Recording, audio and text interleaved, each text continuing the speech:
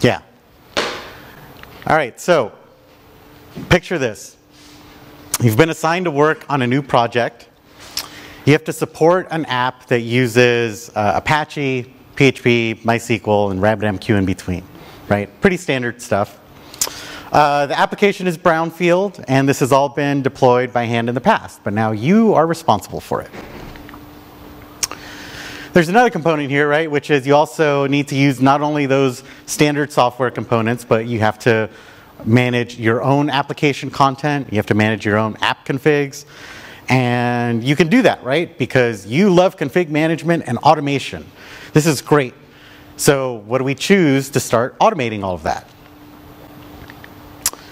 In my example today, I'm going to use Chef because I'm about to talk some trash and I really don't want to step on any toes. But this problem applies to everyone. This is a persistent problem across the board. But because I need an example, I'm going to use Chef for this bit of the talk. So we decided to go with Chef, right? And this is going to be great. I love Nathan Harvey. Chef is awesome. I'm stoked, right? This is going to be amazing. So we decided to get started. And I look at my stack and I start decomposing it into bits, right? I'm going to start with RabbitMQ. That's a pretty standard piece of software, right? So there's got to be a cookbook for this already. So I go to the Chef supermarket, right? And I start plugging in a couple of search terms and I find my RabbitMQ cookbook. There it is. Bam, right? I told you this was going to be awesome. So I should go grab this cookbook and use it to start managing my stack, right? And if I download this cookbook from the internet, I should read the source code. That's good practice. So I start poking around, looking at this recipe to try to figure out what it does, and then I see this. And like, what? I can't even, what is happening here? Like there are just so many little exceptions in here that are being managed. Can you see that on the screen? It's kind of dark. If you could see that, you'd see that there are a number of exceptions here. There are even some notes on weird things that Zipper does in some instances when you're using Suzy. And really what we're managing here are a lot of different platform idiosyncrasies. I'm so glad I don't have to maintain that cookbook. But all right, whatever. I may not necessarily get everything that's happening, but this is a public cookbook, right? So I'm sure it's got to work. Like, we're going to grab it and use it anyway. And so it goes with the rest of my stack, right? Like, these are common software components. Code exists to manage these.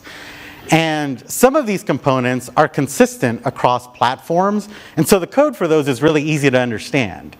But if these software components differ from platform to platform, the code is also really difficult to grok. Like, what is happening there, right? There's a lot of complexity that's being managed. So whatever, right? Some of these cookbooks may be a little easier to grok than others. But, you know, this is the way it goes. I may understand some of them, I may not, but I'm just going to go ahead and use them. Before you judge me, remember, there's probably similar blood on your hands. You've been in this situation before. So I'm just going to go ahead and grab it and use it. But there's one part here that doesn't have a cookbook, right? That's the part where I'm managing my own application code. That is unique to my organization. So I need to write some code for that myself, right? And so I decide, okay, let's start writing some code. We're going to do that. My application has a few different places that it needs to run. I know it needs to run in the cloud, so I'm going to start there. I write some tests, right? I write a little bit of code.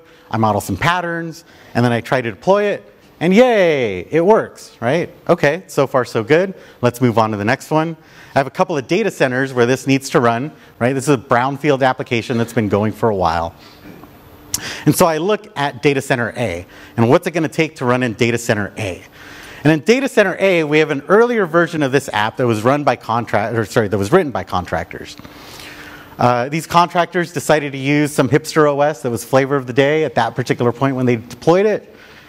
And the code that I wrote to deploy my app doesn't work on hipster OS, so crap. Right? I don't really know hipster OS, so what do?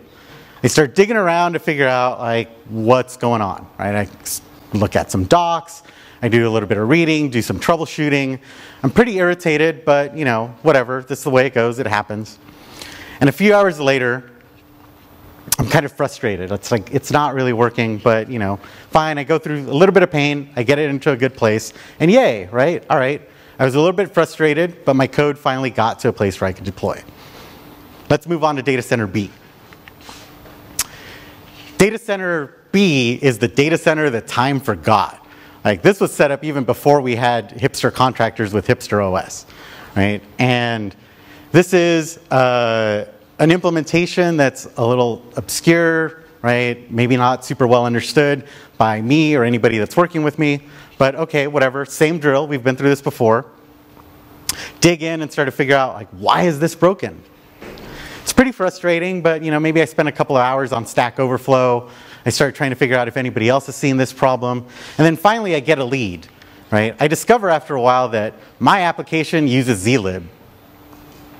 And this works everywhere else, but on this esoteric OS that I'm managing, esoteric OS has a version of zlib that is not going to work with my application. Okay, well, I could try to update that, right? So I try to update the distro package, but esoteric OS hasn't released an update to zlib in over a year, right? Well, crap, that's not going to work for me. That's not getting me anywhere. So I need a new package, right? It's something that the OS doesn't ship. So maybe I find one, right?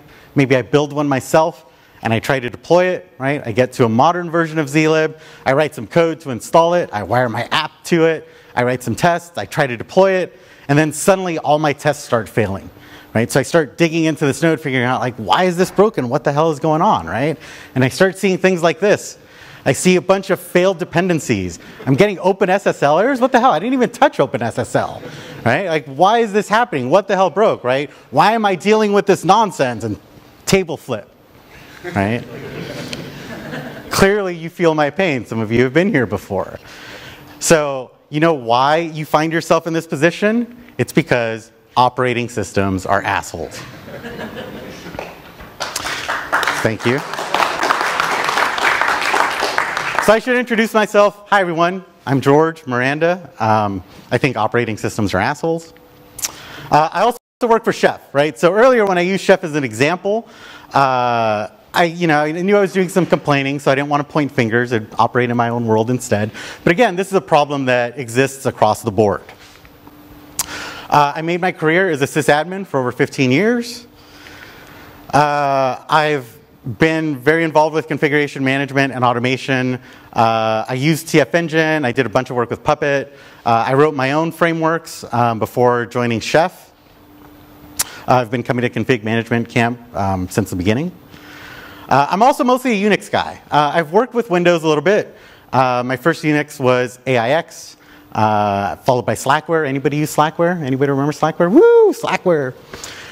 Then I started working with SUSE, went over to Solaris, right? Spent some time with the BSDs, both open and free. I did my time with HPUX. Those were the dark years. Debian, Ubuntu, RHEL, CentOS, right? All of this stuff before coming to Chef. And the one thing that was consistent throughout was dealing with operating system idiosyncrasies. Everybody has a different convention, they have a different way of doing things, and switching from one to the other means you have to learn those things all over again, right? That's just how it goes. That's what we accept as normal, right? That's just the way that the world works. This has been a really interesting year, and if this year has taught me anything, it's that at some point things get out of hand, and you have to speak out against things that are not normal. Right? That's the only way to stop the insanity. Sometimes you have to ask yourself, how did we even get here, right? Why are we putting up with this? So again, right, operating systems are assholes. We have a very abusive relationship with them. Seemingly small differences in convention really just create a boatload of pain. And we put up with it because we think we need to. That's just the way it's always been, right? But I think the time to end the abuse is now. So what I really want to do in this talk is challenge our assumptions. Let's look at operating systems and ask the question, do we really need them, right? If we do need them, to what level do we need them? If we don't, well, how far does that really go, right? Let's start by looking at the good, the bad, and the ugly, what works, what doesn't, and how we can improve the state that we're in today. So the only way to move forward is to understand how you got here. So we're going to start with a short little introduction, the history of operating systems, to set a little bit of context. In the 1940s, the earliest digital computers had no operating system, right? These were single purpose machines, and they were basically specialized calculators, right? They only had one real function, and it was really difficult to change. You could change it by using one of these plug boards, right? And you set some jumper wires, right? Or you like flip rows of mechanical switches. But it was very labor intensive, and it was pretty impractical to change the way that your machine operated. So generally speaking, what we had back then was single machines with a single purpose. But those got better over time, right? And in the 1950s, what we had was a single machine that could be multi-purpose. They could only execute one program at a time, right? They were still single task. But the way it worked, right, is that in institutions that were lucky enough to have a computer, you could book a little bit of time, and whenever your appointment arrived, you would show up wherever the computer was. You would bring this stack of punch cards, or maybe even punch tape, that had your program and any of the associated data with it, and somebody would load it all into the computer, right? And then your program would run for a given period of time, and that given period of time was either until the program completed or it crashed. Interesting side note, I discovered when I was researching this that if your program did crash and you still had some appointment time, it was a common practice to bring a little bit of tape with you so that you could cover up the holes that were causing programs to crash or that were problematic. And so developers would patch their code, and that's where the term patching comes from. Anyway, little sidebar. But, right, machines continue to get better. And in the 60s, what we see is that machines start to come with libraries of code that cover common functions.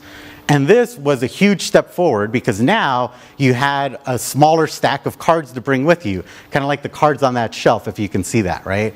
This huge stack of things that you had to do every single time you were going to interact with this machine, right? Instead, we could have basic libraries that covered, I/O operations, how you take machine code and translate that to something that's human readable, right? Common boilerplate functions, right? These were things that we could just package with the machine.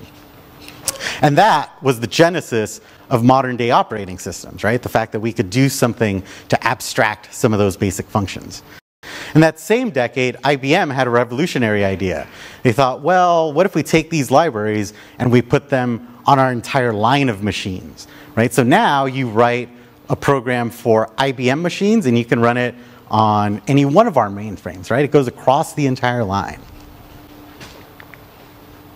And at this point, right, machines were still pretty much single task.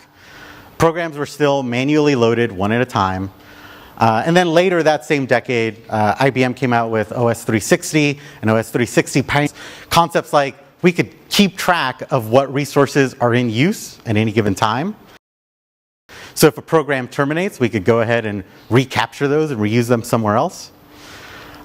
We could allocate space in memory for not just our program, but for data. And we could even page out to an associated file system. And hell, let's create even a file system, right? With file locks and make it safe to make updates to those things. And so by the 70s, Unix is a real thing, and we get simultaneous batch processing, we get timeshare use, and what we end up with now is finally we have single machines that are multi-purpose and multitasking. And that's kind of the start of the common computing era, right? And we discover that with operating systems, we get all of these great benefits, right? No longer do we have to manage all of these things by hand, right? We don't have to worry on those low-level details. I'm like, wow, this is great. Now that we don't have to focus on all those low-level details, we can start focusing on things that we find more interesting.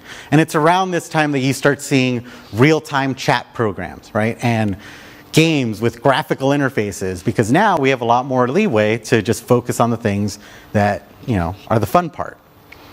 But there's one more thing that we get from operating systems, and this is where it starts to go wrong. Operating systems also give us a user interface. And in the 70s and the 80s, this made a ton of sense, right?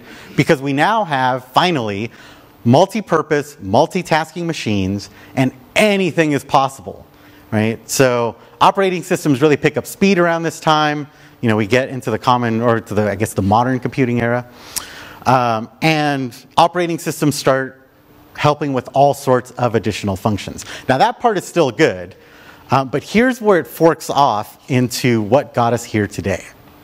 And it's right around this time that organizations start noticing this, and I'm talking organizations like schools, private companies, government organizations, and they all start choosing BSD instead of the Unix that AT&T was shipping because it has a much richer user interface.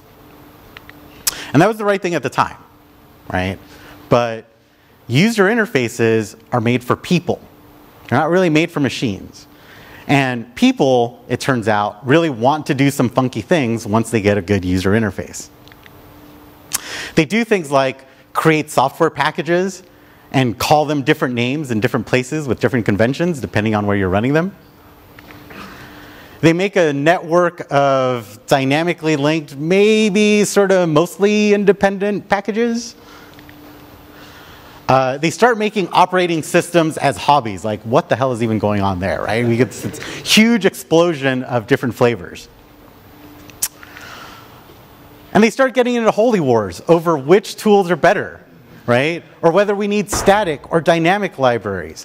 And each faction of this holy war believes that their side is entirely right, right? And so they create even more distributions with more customization options, with their own conventions. Right? Because screw that group over there, right? They have no idea what they're doing. We're going to do it my way. And what we end up with, right, are weird coding disasters that you can't see on that slide to deal with things like this. So operating systems are assholes because they're a descendant of a legacy of disagreement, right? A legacy of self-righteousness and non-cooperation and working in silos, right? And all the things that we know are ultimately destructive because, hey, we believe in DevOps. So operating systems are assholes because we've been assholes, right? But it doesn't have to stay that way.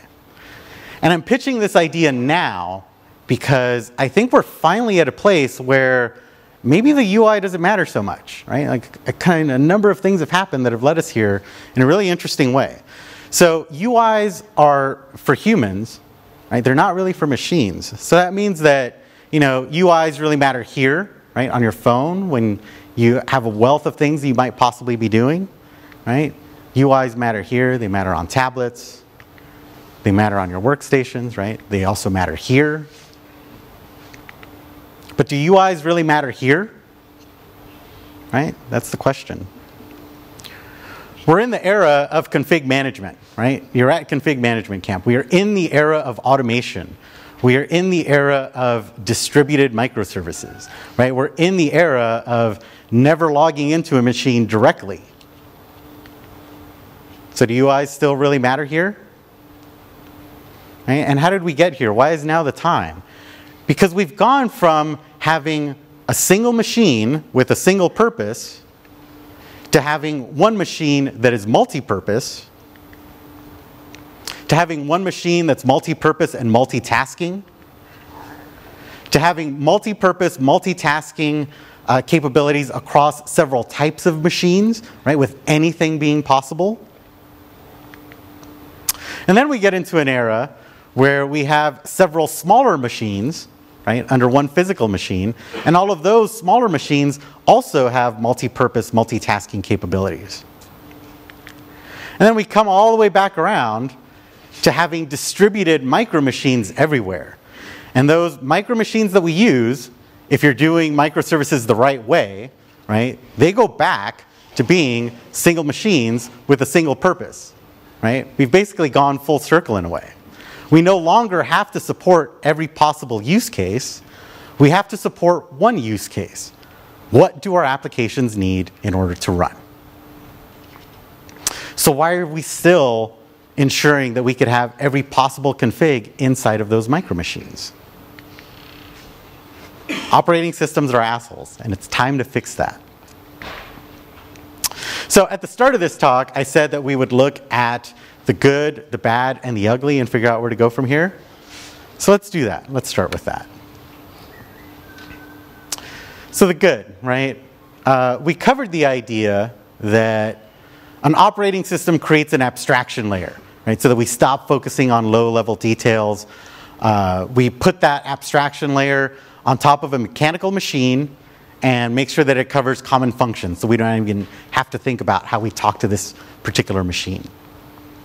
And if we put enough boilerplate things on top, then we open ourselves up to just focusing on those things that we actually care about, right? Writing applications and programs and things that are a little bit higher level, right? Rather than managing all of that low-level stuff and recreating the world every single time.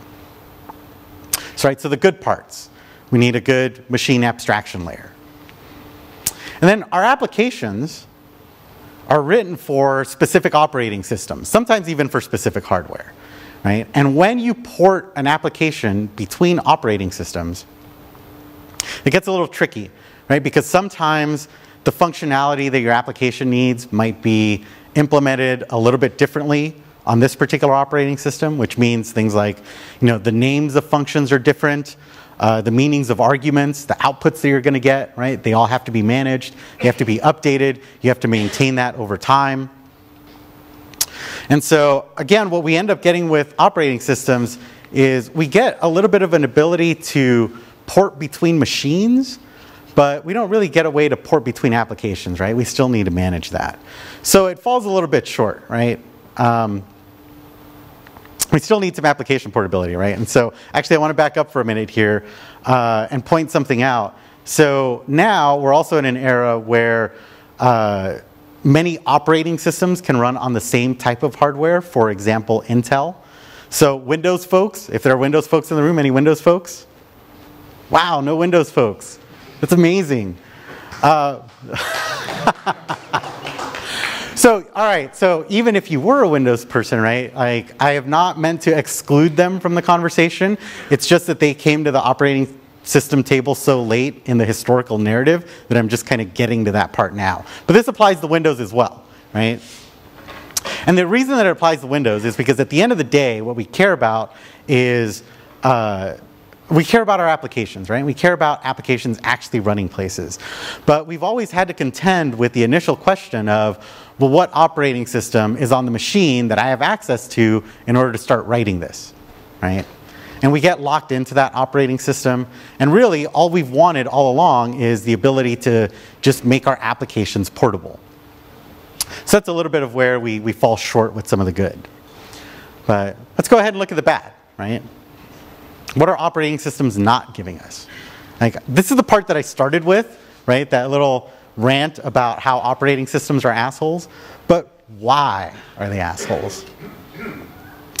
There are tons of idiosyncrasies, right? And oftentimes the same application will behave in bizarre and unpredictable ways when you change that underlying abstraction layer. So for the sake of argument, although it felt like most of you supported me, but for the sake of argument, let's say that you are not completely on board with this idea. If you are not completely on board with the idea that managing those idiosyncrasies is really a pain that we need to solve, well, you have Stockholm Syndrome. You have sympathized with your captors. It's cool, I get it, it happens.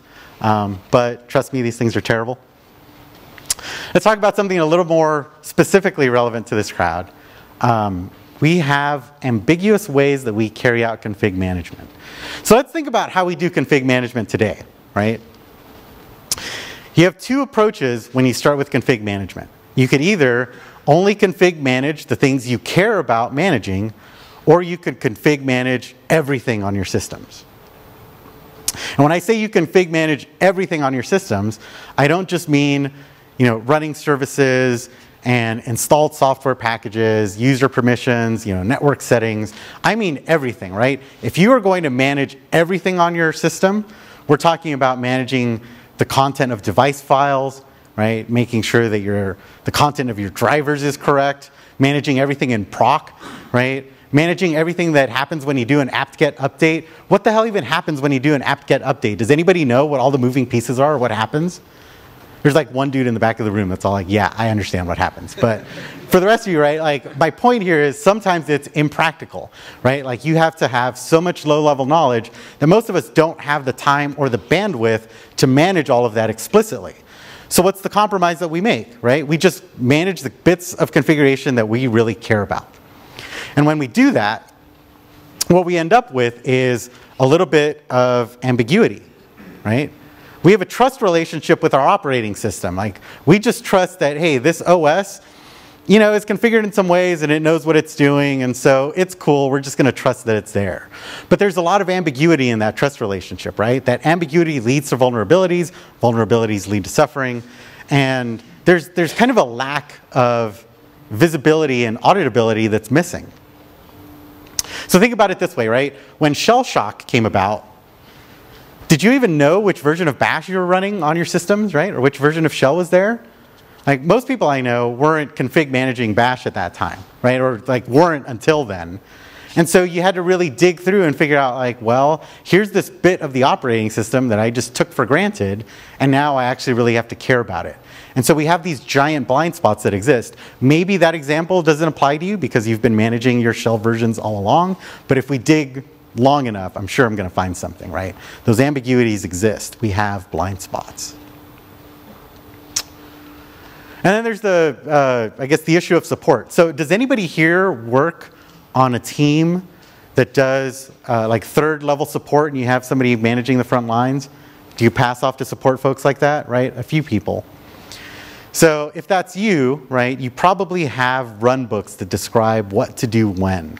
And they probably look a little something like this, right? This matrix of which apps work where, how you're supposed to work with it here as opposed to there, maybe some things that haven't been fully covered yet, right? And if you don't, and I've been in both positions where I've had run books and where I don't, because I've created an abstraction layer so that anybody interacting with it just deals with some automation that covers all of that up and makes it easy and makes it the same process everywhere.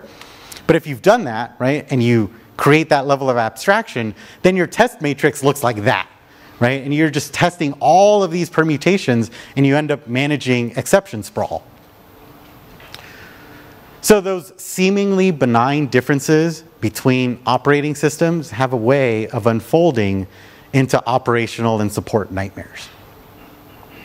And what we end up doing is we take those blind spots that we know that we have and we bake in all of those assumptions that come with them, right? We keep increasing ambiguity every single time we go to a different platform or extend the bounds of that trust relationship, right? What we really need is auditability, and we need visibility into what it is that we're managing, right? We need to have some assurance that what our applications are doing, everything in the stack is actually doing the right thing, right? We need to remove some of the ambiguity. Now let's talk about my personal favorite, which is the ugly, right? So we know we have these blind spots, right? We know that this ambiguity exists. We know that it's a huge potential for risk. And that risk is not theoretical, right? That risk has bitten just about everybody in this room, I am sure, right? So I know what we should do. We should take that ambiguity and that risk, all of those blind spots that we have, and we should multiply it by a couple of orders of magnitude and then distribute that risk everywhere, right? This is what we do with containers. So containers are actually a pretty wonderful thing, right? They create portability. They create an abstraction layer on top of any operating system that you're using that really starts to deliver on that promise of application portability. So containers have been around forever, right? But it was Docker that pioneered the idea of giving you an application artifact that you could download and just have that thing running anywhere, right? I do not care about your underlying operating system. And that's great, right? That actually starts moving us forward. We don't care about the underlying operating system. It's abstracted. We don't need to worry about those low-level details. We go straight to running an app, and that is awesome. But then, what did we do, right? As soon as we were given this great, amazing ability to run applications anywhere and remove some of that complexity, we went ahead and just started shoving operating systems right back into our containers, right? With all of their interdependencies, with all of their ambiguities. And so earlier, right, I was picking on zlib. Let's say that we leave this conference tomorrow and we see a vulnerability notification that tells us, you know, versions of zlib below X are vulnerable to this exploit. Do we even know which of our containers are vulnerable to this exploit? Do we know which versions of zlib are running? Right? We just took the operating system's word for it. Do we have a good way of finding out, right? And if we find out, do we have a process for quickly patching our immutable process, right, our immutable artifact, and redeploying it? The sad reality is that most organizations wouldn't even know if they were affected. And so a lot of them probably wouldn't even patch it, right, because there's no way to tell. So why are we dealing with this level of complexity for single micro machines that have a single purpose, right? Operating systems are assholes. They get in our way more than we realize, and they cause a lot of pain at the worst possible times when that trust relationship goes wrong. We need to break that abuse cycle. So what have we learned, right? We've learned a couple of things from our history of computing and from how we've approached config management and automation. Operating systems are really good at a few things. They manage physical system settings. They provide abstractions that help us focus on those higher level goals, right? Starting to write applications that matter. And so yes, right, operating systems have a place, but to a degree, right? User interfaces are for humans, and I think that is the part where things start to go wrong, and the part where we expose and include a lot more things that lead to that level of ambiguity. When we don't know what we want, and anything is possible on a device, and we need all of those options, having a UI and having a full-blown operating system is great. But when we already know what we need to do, and we've baked all of that functionality into an artifact that's not going to change, that is a known quantity, right? All of those additional options only serve to create ambiguity and make it harder to support them. So our production applications, they have a single purpose, right? We know what those functions are. We know what software we need to actually support those. And they are starting to live. And if they don't live there yet for you, they will live on single purpose, single micro machines. So let's strip out that additional UI, right? It's not really serving the need of our production applications. So containers are a great packaging promise. They give us another layer of abstraction so that underlying operating systems idiosyncrasies no longer matter, right? So that we don't have to think about those. But then we go ahead and create a build artifact where we reintroduce them. What we really need are stripped down artifacts that have only what our applications need in order to run, right? So what I'm advocating is that we do the exact opposite of what it is that we're doing in config management today, right? In config management today, we're just managing those bits that we care about and just kind of assuming that a trust relationship with whatever's running them is there. I think that's the wrong thing to do. I think the right thing to do is actually, probably because I'm a sysadmin and a control freak, is know everything that is running, right? All the way down, and manage that and be super explicit about it. But the only way to do that, right, the only way to see it all and understand what all of it does is if we strip away all that additional cruft, right? Otherwise, it's just not feasible. So we need to remove the ambiguity, right? We need to strip down those packages to only what our applications need so that we can have that explicit control, that explicit understanding, and make it easier to manage these things. So let's talk about a new way, right? If we could do this over again, and we can always change the way that we operate, how would we do it differently? So these are basically the guiding principles that I think get us there, right? It's having an abstraction layer that, abstracts the machine that we are working on, all the positives of what operating systems give us. But then we need to strip out all of that additional user space, right? That UI is not doing us any good when we are managing production applications. Then we need an application runtime layer, right? And this is sort of what we're getting from containers today. We need that additional abstraction so that when we go between operating systems, our applications still work the same way, right? That's where we're taking care of all those operating system idiosyncrasies and interacting with them in a consistent way. And then lastly, right, that application artifact that we run on top of that additional abstraction layer, that needs to be as minimal as it can get, which basically means having almost no operating system in there, right? We already have it further down the stack. So that's great, you know, fine, George, it's cool, but like, what does that mean to me today, right? How can I start getting there with the tools that we have now? And so the more time I focus on this space and this problem, the more I'm starting to see that no one really has it entirely right, but there are a lot of pieces out there that are pretty close that we can start piecing together to make a world that looks like this. So, operating systems. I think CoreOS has a lot of it right. Sorry, CoreOS, right, now Container Linux. Does anybody use Container Linux? I saw a couple of hands on day one. All right, so a couple folks. But Container Linux, right, is basically a way, it's a really stripped down operating system that focuses on just giving you enough tools to run containers and manage them, share config between them, and do a little bit of troubleshooting. If you start looking at CoreOS though, one of the things that you might notice is that it has a lot of assumptions baked in. There are some hooks to do automation, but it also sort of caters to the idea that somebody's going to log into this box and start poking around to figure out what's really going on, right? So I think CoreOS is a good part of the way there, but a deeper focus on configuration management would definitely work. I think I've seen a couple of early experiments going in that direction, but they still have some pretty rough edges. Container runtimes, right?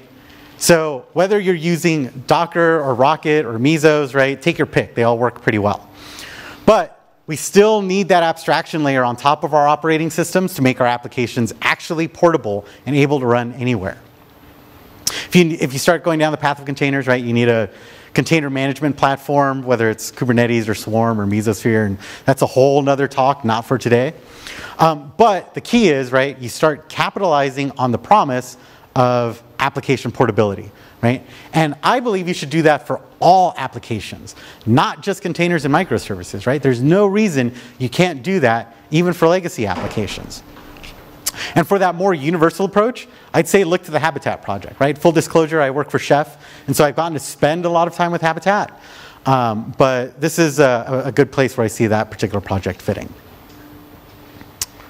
And then, of course, right, if we've gotten to the place where we've removed that ambiguity and all of those idiosyncrasies, don't turn around and put them right back in, right? And that's how most containers are built today, right? The content of those actual containers seems to be the forgotten part of the artifact. And so if you start going down this route and you start building containers, one, you should always focus on building slim containers, but even that brings a whole lot of operating system with it. But the idea is you should be getting to a place where you minimize that trust relationship with an ambiguous operating system you may not fully understand. And the key here, right, is removing ambiguity, having some auditability mechanisms, and making it possible for us to be explicit about the entire stack all the way down and everything that we manage. I think Habitat is pretty good with that as well. If you want to see how that works, we're running out of time here, or I'm running a little bit long, so there's a Habitat hack session tomorrow. You can ask us some questions there, see how it comes together. But even on its own, Habitat isn't a full solution either, but I think it does cover that use case pretty well. So to recap, right, I believe that the time to re-examine the role of operating systems is now, right? Because we've gone full circle from single machines that were single purpose to multi-purpose, multitasking machines, to coming all the way back around, right, to single purpose, single micro machines. So why is an operating system still tagging along for the ride, right? We need to break that operating system abuse cycle. And the way that we do that is with patterns like this. And finally, right, we should all learn from each other. So obviously, right, this is just sort of the tip of the iceberg. The real lessons come in from time and experience and use, and we flesh out a lot of details. So what I hope is that next year at Config Management Camp, if enough of us start going down this path, we can maybe even have a separate track on no OS configuration management. But my point here is it doesn't really have to be this way anymore. Enough technology has come along to enable this shift. So let's start thinking about it, right? Let's start using it. Let's learn how to make it better, right? And mitigate the damage that operating systems are doing to us. So that's it. Thank you for your time.